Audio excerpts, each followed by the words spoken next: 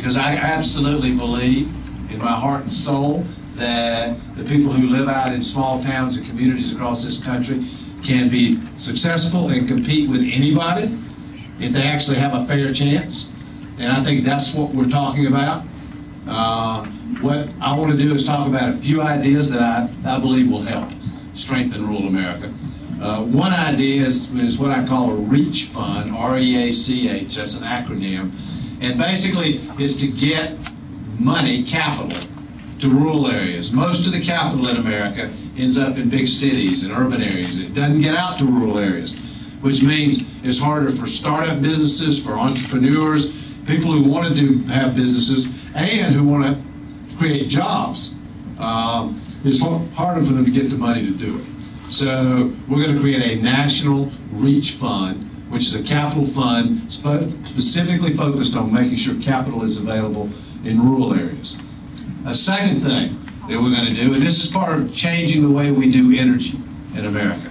You know, we got to, first of all, get off our addiction to oil. I think America should be leading the way in addressing this issue of climate change, global warming.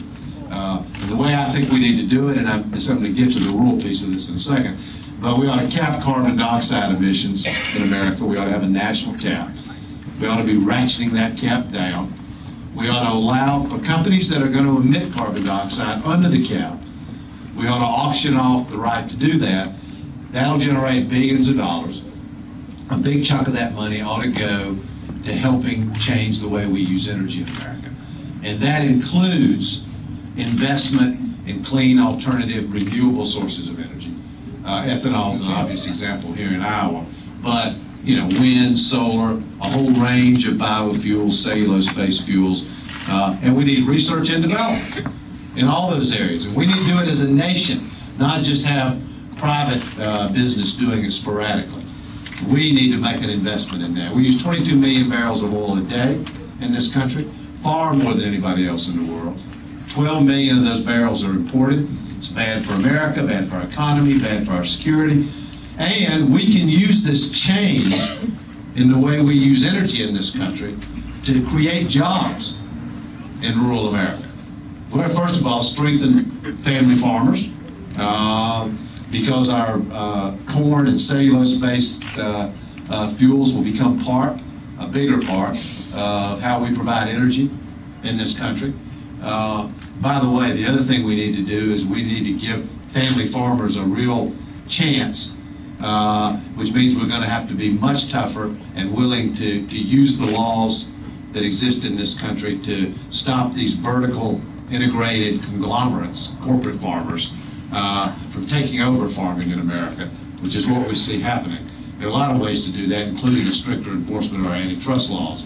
But we have to give family farmers a fair shake.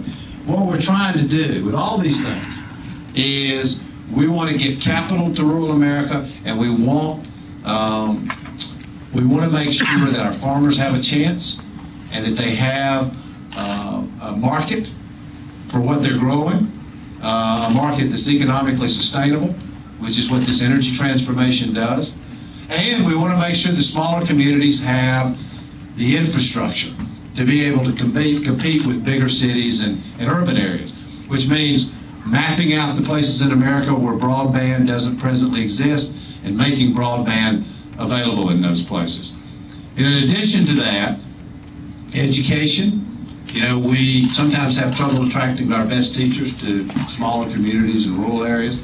We ought to create a financial incentive to get our best teachers to those places so that we know that the schools, employers don't always look at the school system, decide where they're going to locate. So that the schools can be strong in rural areas and the employers are satisfied that the education there will be good. And we want to use technology to make the best medicine available in rural areas. And that can be done through the use of technology and broadband. So all these things, getting capital there, changing the way we use energy, standing up for family farmers, making sure that the infrastructure is there for success, all these things are aimed at saving and strengthening rural America.